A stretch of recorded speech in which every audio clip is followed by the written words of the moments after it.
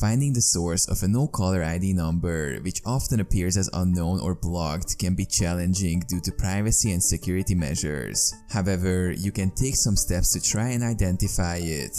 Answer the call. Sometimes, no-caller ID calls might be from legitimate sources such as medical offices or government agencies. If you suspect it might be important, answer the call and ask who's calling.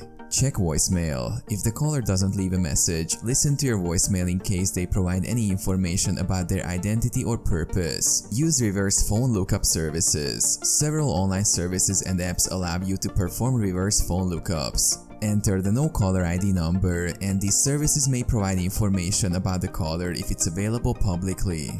Contact your phone provider. Reach out to your phone service provider and inquire if they can assist in identifying the caller. Some providers may offer services to trace or block unwanted calls. Enable call tracing. In some regions, you can activate call tracing by dialing a specific code immediately after receiving the no-caller ID call. This might help authorities identify the caller in case of harassment or threats. Report to authorities. If you believe the no-caller ID calls are malicious or harassing, consider reporting them to local law enforcement. They may be able to investigate further.